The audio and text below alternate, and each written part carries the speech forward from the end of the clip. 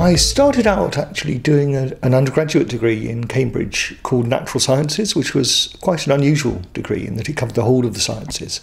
So I'd gone in intending to study physics, but actually found biology more interesting because it was new, and ended up specialising in genetics. So really genetics was my first degree. I'd always been fascinated by science as a child, and I, as a hobby, tried building computers, tinkered with electronics, not very successfully generally, and also really enjoyed mathematics, and so it was natural for me to go into a science degree. The appeal of basic research for me is the freedom to pursue open questions that no one has solved as yet, and pursue them in unexpected directions, and then to get the surprise and satisfaction of usually unexpected answers. I started out my research studying hybrid zones, which are narrow regions where distinct populations come together and produce hybrids and yet remain separate and distinct. And I studied, in fact, initially 2 different types of grasshopper in the French Alps, did a lot of fieldwork, still do quite a lot of fieldwork. But this field research generalised into mathematical modelling of systems which are distributed over space and which involve interactions amongst many genes. So on the more basic research side, I think I've generally been very pleased to go from understanding a specific system, a hybrid zone in the grasshoppers, for example, through to generalising that to understand much broader questions. And one of the questions I've worked on has been to try and understand why so many organisms have sexual reproduction, why they go to the trouble of finding a mate and mixing their genes with their mate, producing a recombinant offspring.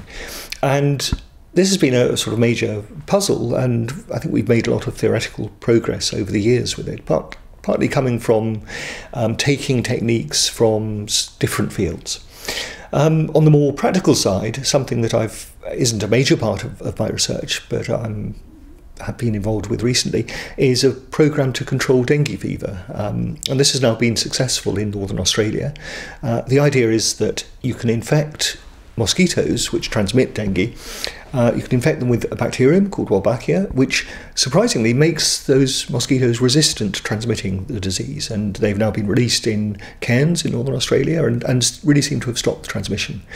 So my contribution to this has been to see that the mathematical models of hybrid zones, which I've worked on for a long time, apply directly to the spread of the Wolbachia infection, and so one can use them to optimise the control program, to decide how many mosquitoes you need to release and where to release them most efficiently. I joined IST Austria in 2008, a year before it opened. This whole campus was a building site, and I had an office overlooking the rubble, really. I came because I was looking for a job in Europe, and there are not so many places that are good in evolutionary biology. Vienna is one of 2 or 3 real concentrations, and IST opened up at just the right time.